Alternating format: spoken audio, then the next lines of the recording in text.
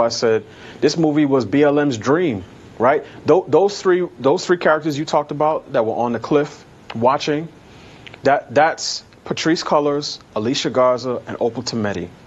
The only difference is they would have been on the boats with the white people leaving because they prefer to live around white people than they do with black folk. Delano, I think in talking to you this morning, one of the great things you pointed out to me that I missed, and it's because literally when I saw the movie coming to a conclusion, I first scooted up to the edge of my seat, and I was like, okay, this is almost over. My pain is almost done. And then as I was like, okay, it's clear. There's maybe another 50 seconds, 60 seconds left. I stood up, walked down the steps, started exiting the theater, and then I turned around just so I could see the full thing. And so the last thing I see are General Naniska, Nawi, the young girl, and then I think it's the tall warrior, Amenza, I think is her name, yeah. I see those three standing and looking over all that they've conquered, and then the next thing you know, the Woman King pops up, and I'm like, it's over, I can leave. I can skip. And so I left immediately, didn't look back, didn't want to see the credits, I didn't want to know who was fully responsible for this mess. But I think I left too soon because you pointed out to me, and please, because I can only take your word for it, or I didn't see it for myself, but there's a scene where basically they after some of the credits roll, they shout out Breonna Taylor. Yeah, that's right, Jason. I stayed because I'm a glutton for punishment, and I was already there, so I said, let me stay through the credits. And because I know the credits are oftentimes you may tease, a sequel or some part of the plot may be revealed. And as you said, the tallest of the warriors, she was there. There was a bunch of swords on the ground. Amenza, excuse me. She was there. There were swords on the ground. She was calling out some of the names of her fallen compatriots, right? So it was a scene similar to some of the ones that were earlier in the movie because they were clearly praying to their ancestors. And she called out the one lady, I can't remember, I'm not good with names, but she was like the drill sergeant warrior who got killed in battle. And there was another name and another name. And then at the end, there was a dramatic pause. And then she said, Brianna. And then it cut.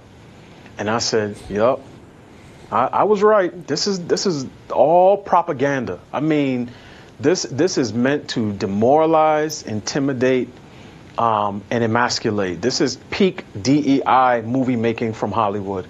And it just goes to show that for these people, it's not about really the story or having any fidelity to the story. It's always about the underlying message that they want to push. And that's why I said this movie was BLM's dream, right? Those three characters you talked about that were on the cliff watching, that's Patrice Cullors, Alicia Garza, and Opal Tometi. The only difference is they would have been on the boats with the white people leaving because they prefer to live around white people than they do with black folk, right? But that's what this is, Jason. This is the BLM-ification of the Dahomey story, and the people who will cheer the loudest are the ones who are on Twitter all the time saying we need to teach real, authentic history, but they don't mind propaganda when it suits them and it makes them feel like they have some sort of accomplishment because they can link it back to their history. So this was all propaganda from the word go. All right, so I'm going to put my tinfoil hat on and sound like a conspiracy theorist, but this is what I honestly believe. None of this stuff is an accident, Delano. And I'm talking about Black Lives Matter, starting in 2014 or whatever year it started.